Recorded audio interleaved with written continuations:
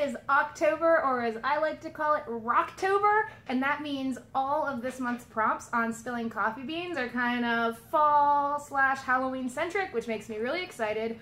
So excited, in fact, for today's topic, because it's not today's topic.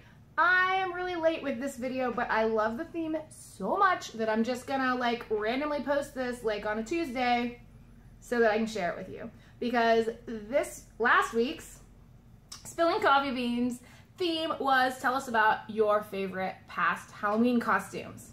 So as you can imagine, I am so excited that I'm gonna like totally jump ship and do this off schedule, and I do hope you enjoy it.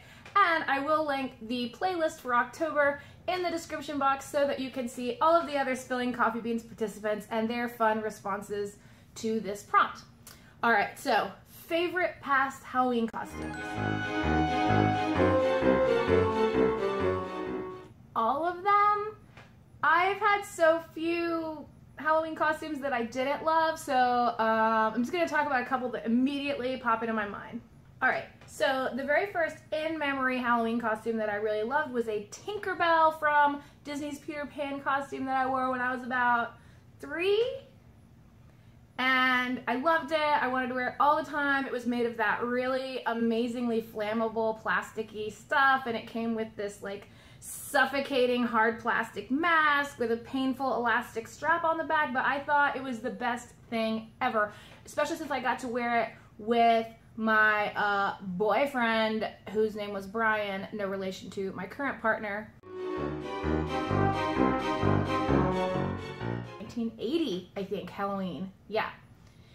Next, my I Dream of Jeannie costume from the entire academic school year of 1983-84. I was obsessed with my I Dream of Jeannie costume. I tried to wear it to school. My mom had to hide it from me because I wanted to wear it all the time. This photo is not taken at Halloween, obviously. It's Christmas morning, but that was one of the few occasions for which I was permitted to wear that costume. Loved it. Also, isn't that the best ever E.T. suitcase? I still have that. Moving on, for a very short period of time, shockingly, I'm sure, to you, I did not dress for Halloween for very few couple of years. And also there's like spotty photographic coverage of those years in my costumes. But by the age of 15, I was basically like living goth and wearing costumes every day anyway. But as an adult, a couple that stick out in my mind are Halloween 2004, I think. I dressed as the girl from Ringu, the Japanese horror film. I think maybe the American version of the film had just come out, and that's why I did it that year. And I scared so many people. It was so awesome. Like, this picture doesn't really do it justice. Yeah, that year also my partner was the Crow. We are dorks. Moving on. Next up that I remember a lot really loving for Halloween was a Marie Antoinette costume that I made for the Halloween of 2009, I think. And I made the whole costume, and I don't know if you can tell from the photo, but I used latex wounds to simulate my head having been chopped off, and then strips of duct tape to put it back on. And so when I went to the costume contest that year and I, got my turn to like plead my case for winning the costume contest, I said, see, duct tape really does fix everything. And I won $300 in cash. True story. That was awesome.